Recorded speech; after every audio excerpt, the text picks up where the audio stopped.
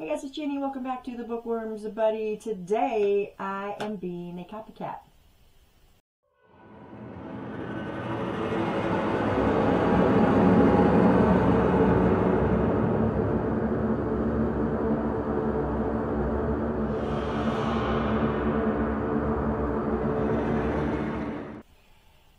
Alright guys, it is spook season, and you all know by this point this is my favorite time of the year. Halloween is my favorite holiday, and I love it. I just love this time of year so much. So this morning I was booktubing, and I came across Amber's video over at Secondhand Reader. I will link to her below, so go over there and comment, like, subscribe, all that good stuff. And she did a video today called 13 Top Recommended Books by Stephen King. She included short stories, novellas, great novels, all that stuff. The point of this video is not so much to promote my favorite books, because I do have a top 10 that I did back in 2015. I can also link to that. I want it to be more about books that I recommend. So I am going to do exactly what Amber did, and it's going to be 13 of my top recommended Stephen King books. And I tried to choose different ones from Amber so it will give you more to choose from. So anyway, we were talking in comments and talking about how people say Stephen King is overrated and his books are overrated, and I don't feel that, you guys. And I guess maybe it's because, I'm biased. I think probably all of the fan base for Stephen King is biased, when we say that, because you really have to just jump in and just enjoy what he's writing. And I have, for the most part, enjoyed almost everything I have read, and even the books that Amber recommended I have enjoyed as well. So I'm looking at this as kind of a collaboration between her video and my video, and maybe you guys can find something in the mix and start your journey, because I feel like you're never too old to start your journey into Stephen King's universe, because it's just fantastic. I feel like he is like one of the greatest storytellers of our time, and I just want to share my thoughts with that as Amber did. So I'm going to follow suit as Amber did, and I am going to show you 13 recommended. I do have a top 10 favorite of Stephen King that I did in 2015. I can link that below too if you guys want to go watch that. So anyway, without further ado, let's get going on this. The very first book, okay, I already lied, because this is my #1 favorite book ever, and I have to recommend it. Not because it's my favorite book, but because it's worth recommending. I recommend this book to everybody. It by Stephen King. And there's more about this book to me than, the plot and Pennywise. It's the characters that really do it for me in this book. There's so many great characters. If I had to choose between, we'll say 2 characters, it would be between Ben and Richie as 2 of my favorite. Ben would probably win out in that. He's just, he's the quiet one. He's more the laid back, and then Richie is this, on the other end, the comedian. So he tries to make light of things. So it kind of evens out the story between these 2, if that makes any sense. But you have Pennywise, who is really just disguising itself from what the real horror is, the bigger horror of the story. So it's a clown, and the clown is going to draw these kids in until they figure out they're in too far. And the thing of it is Pennywise plays on their fears, which is a really great plot point to the story. So whatever they're scared of, that's how he gets them wrapped around his finger, and so with your characters, you've got 7 main characters. Mike is the one who stays behind when they feel like they've wrapped everything up. Mike is the one that stays behind, because they make this pact that if anything should ever happen again, Mike will make the phone calls, they'll all come, and if it comes back they fight it again. And that's pretty much the story. I also enjoyed the movies, like the first movie with Tim Curry, and then you got the new movie, which I only watched the first part. I never got to the second part of that, but the first part was done pretty well. This book has so much more than what they can show you, you know, so you're really missing out if you just watch the movie. I think the book just brings so much more to the story. So anyway, I'm rambling now. It will always be my all-time favorite. It will always be the very first book I ever recommend. So if you want to start Stephen King, I wouldn't recommend it as a first-time book. You might want something a little tamer. But anyway, yeah, there it is. It. Number 2 I'm recommending is Salem's Lot. Okay, let me tell you right now, there's no particular order with the rest of these. Just it's my number 1. So all these are just in the mixed order. Anyway, so we got Salem's Lot. Salem's Lot was the second novel that Stephen King ever wrote. And in this book, you got Ben Mears, who is an author, I believe. And he goes back home. He goes back to Jerusalem's Lot or Salem's Lot. And there's the Marston house, I think it is. It's a mansion, and there's a lot of stuff that's said about this, like a lot of evil, a lot of rumors spread. So Ben really wants to just go check it out himself, and he wants to go tour this mansion. And then stuff just starts happening, like these 2 boys go into the woods, only one comes back. Evil is now upon his town. And you got to figure it out. And I feel like there's not anything really said about this. And there's even a movie. The movie, I believe, or a miniseries. And it came out in 1979, I want to say. And yet you don't hear a whole lot about this. And this is one of my favorites. I've read this book a couple times. And I enjoyed it just as much the second time that I read it.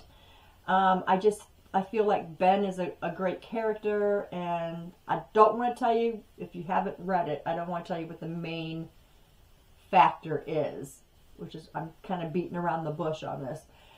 And just stuff happens that surrounds this mansion, we'll just say that. So yeah, this is another great book, another one of my favorites. I'm going to keep saying that because they're all my favorites, but yeah, so this one's fantastic. You guys need to pick it up. I just actually got this book. I bought it from Sam's, I think, and I liked the cover. I liked this whole Salem's Lot sign right here. I really liked this edition, so this will be the one that's on my shelf. Okay, moving on. Sorry, you guys, I'm just railing on these books. The next one, Christine. You don't ever hear a single thing about this book, and I have to confess that I have not actually read this. I watched the movie.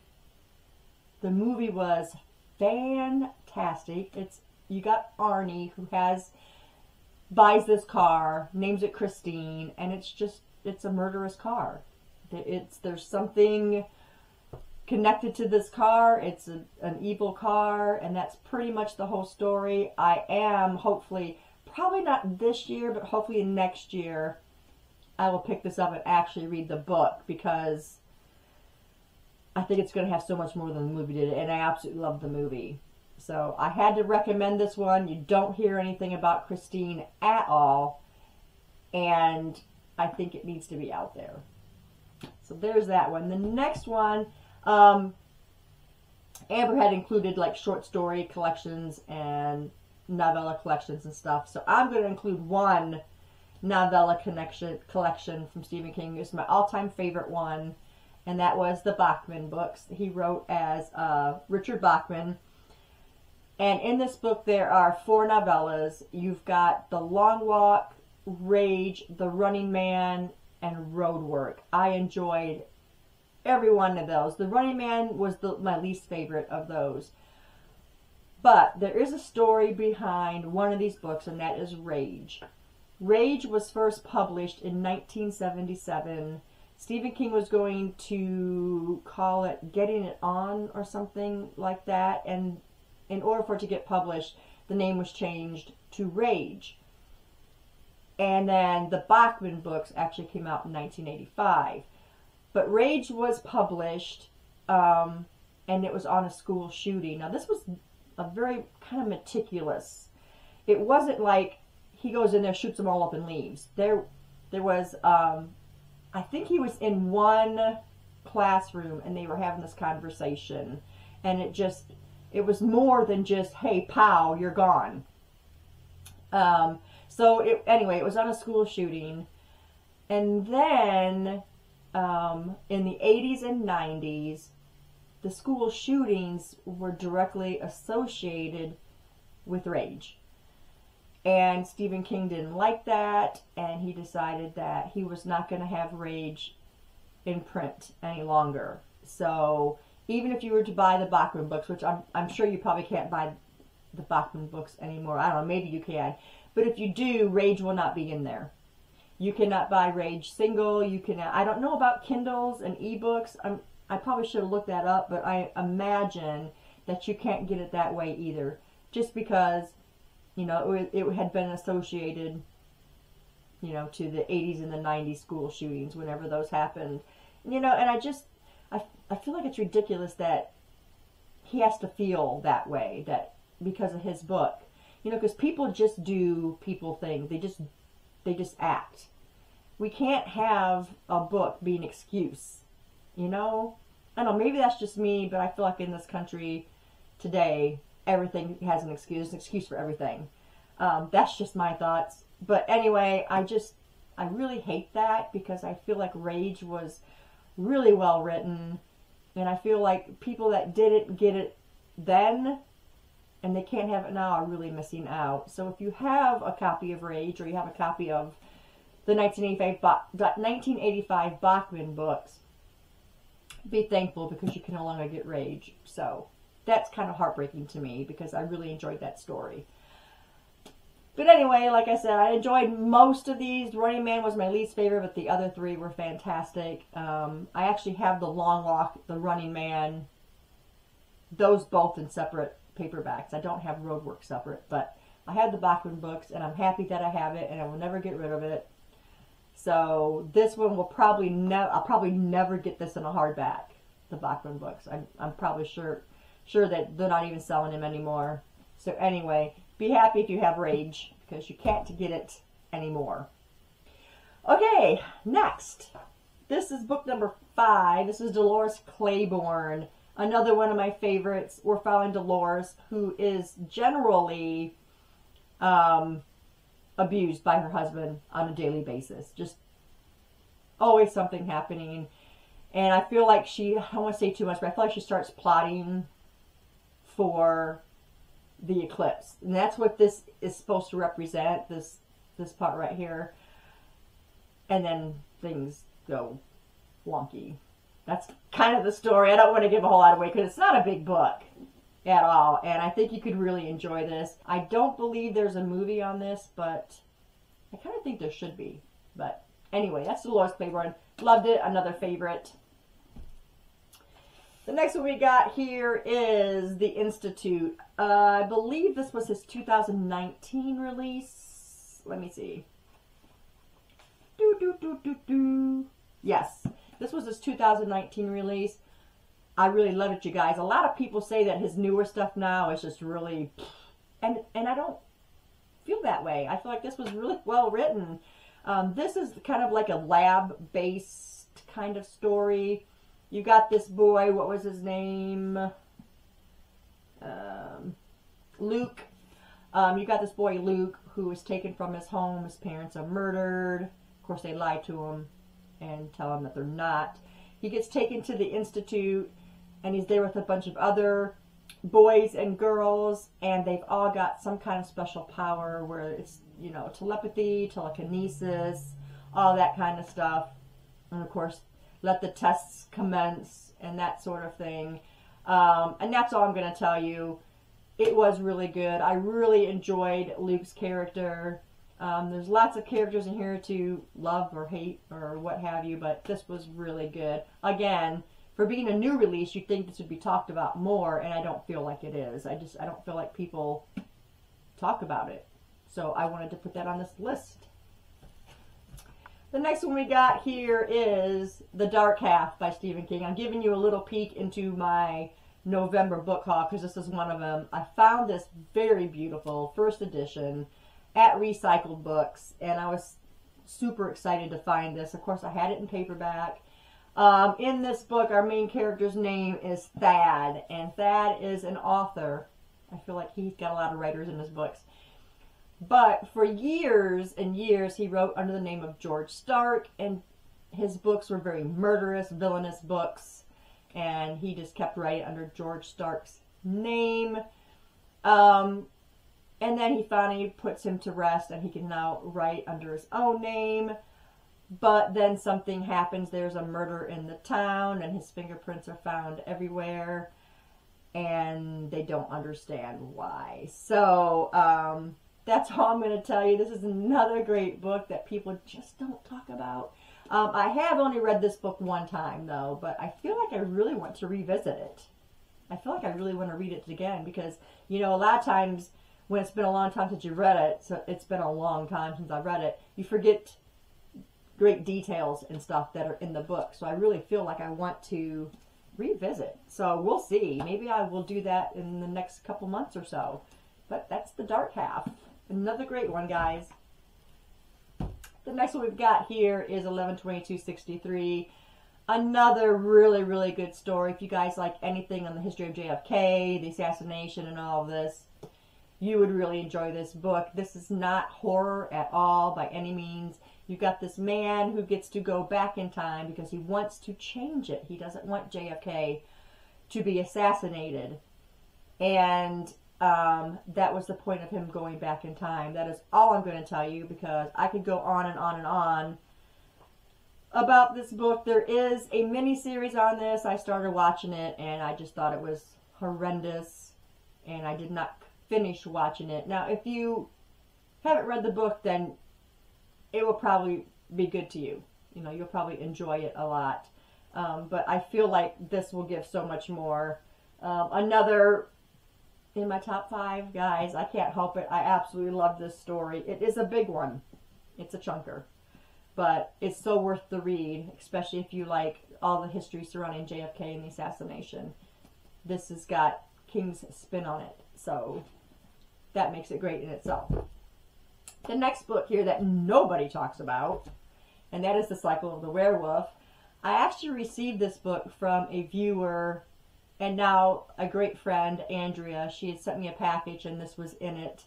And she also sent me the It book, the hardback on It too. But this one I read years and years ago when I lived in Indiana, and that's been 20 plus years ago, was the first time that I read this book. Now this one is illustrated by Bernie Wrightson, very small, great illustrations though in here. And this is really, it's a book on the cycle of the werewolf. And in this town, every cycle, every full moon cycle, someone is murdered by yours truly here, the werewolf. So good. Little, you could probably read this in a couple hours. It's fantastic. And I did read this again shortly after I received it from Andrea. I think I read it within that week. But yeah, I got it marked off on July, so that must have been my favorite portion of the book. So I really do want to read this again. It's a very quick read, and I absolutely love it. Nobody talks about it. The illustrations are fabulous. If you want to pick up something quick and easy to read, this one, if you don't mind horror, because there's some horror in that one. Okay, the next one we got here is The Tommyknockers. Nobody talks about this. This is probably not one of my most favorite books, but I did enjoy it. In this book, you got Roberta, who, a writer. I think she just came back into town. I'm not sure, or if she just, no, it doesn't say that she just moved back into town, but it's a small New England town, and she's going into the forest behind her house. She needs to get some firewood. She has a shovel, and she starts digging around in the ground, and she hits something metal. At first, she just thinks it's like, you know, maybe it's a can of some kind, but it was very solid. she starts digging and starts unearthing part of this, and then she gets her friend Jim Gardner to start helping her. They unearth a ship that is millions of years old, and that's all I'm going to tell you. It was really good. I mean, like I said, not the top favorite, but I did enjoy it. I've read it twice because I read it with somebody else that wanted to read it. They wanted to do a buddy read on it. And so this is another one I think I might want to revisit to see if I like it less or like it more than I liked it the first time, because it's been a long time since I've read this one. But yeah, I'm seeing a reread in my future of the Tommyknockers. The next one we got here is Billy Summers. This was Stephen King's 2021 release. And it was fantastic, you guys. I love Billy so much. I read this as a reread with a couple of friends in group. And it's fantastic. You got Billy, who was an Iraqi vet at one time. And he was really good at shooting. I don't know if it said he was a sharpshooter. I don't remember that. But now he is a killer for hire. And he's hired to kill so-and-so. And this is pretty much the story of that. You guys will fall in love with Billy. I feel like he's such a great character, especially for being one of, you know, King's new releases where people, you know, they're saying that his new books aren't good, not like his old books, and I disagree. So yeah, this is not really a horror. It's more of a thriller. So I highly recommend this one. The next one we've got here is Misery. And you guys know I just read this book last month. This was another one where I just watched the movie and I finally got around to reading the book. You guys, the apprehension I felt reading this book, because Annie Wilkes was just on like the edge of a psychotic break, you know. And here's Paul, this writer. He gets in this accident. Annie finds him. He's an author, again, a writer. And he's got this Misery series. This is his character, and he killed her off. And Annie says, no, no, no. He says, you are going to write her back to life. And that is the story. He has to do her bidding or else. So Annie is just written so well, you guys. Like, the imagery, oh my goodness. It's just, you don't even need the movie. Read the book and you'll actually see it play out in your head. Fantastic. I have to recommend this one. For just reading it just now, just last month, after watching the movie. The movie was good, but you don't need it. Not if you read this. Fantastic.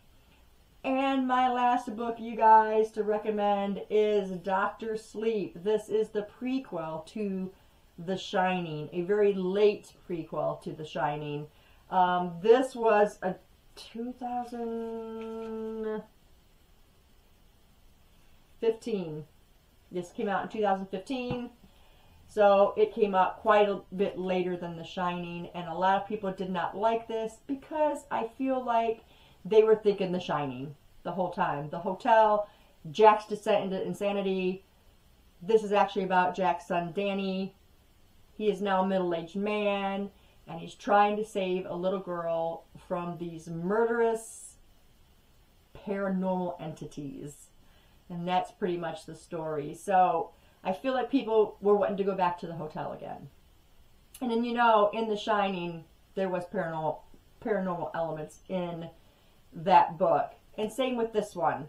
But we're focusing on Danny now because that's what the whole thing was about. The Shining. And Danny has The Shining. So, go into this book. Don't even imagine The Shining itself. Just go and just enjoy the story. Just become Danny.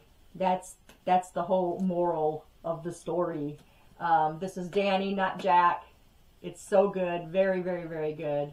Came out much later. I think when it does come out so much later after the first book, you can kind of erase that and then just, you know, go in this with an open mind. And that's where I feel people didn't like it as much, because it didn't reflect as much on the hotel and Jack and all that. So anyway, it was fantastic, you guys. I love that book.